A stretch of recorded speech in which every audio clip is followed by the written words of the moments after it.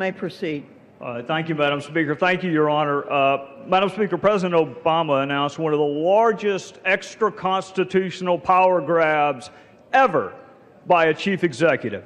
He declared unilaterally that almost 5 million undocumented aliens will receive deferred action under some newfangled definition of prosecutorial discretion, Madam Speaker. Not only that, not only escaping consequences, he has decided to bestow benefits such as work authorization and immigration benefits. This, Madam Speaker, despite the fact that the very same president over 20 different times said he lacked the power to do what he just did.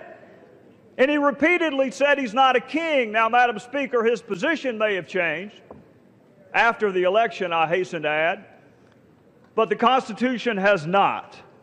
That document is clear, time-tested, and true, and it says that this body passes laws, and it is the responsibility of the chief executive, Madam Speaker, to make sure that those laws are faithfully enforced. If this president's unilateral, extra-constitutional acts are not stopped, Madam Speaker, future presidents will no doubt expand that power of the executive branch and threaten the constitutional equilibrium. But, Madam Speaker, this is not a fight between Republicans and Democrats.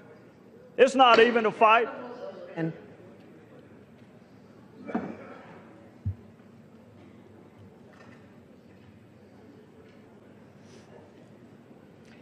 I ask the members to take their conversations off the floor.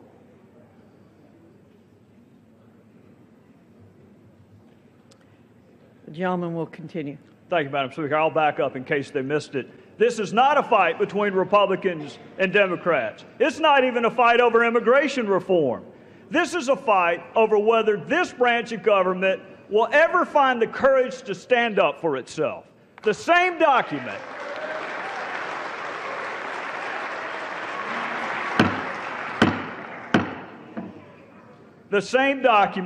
that this and all president swears to defend gives this body certain tools like the power of the purse.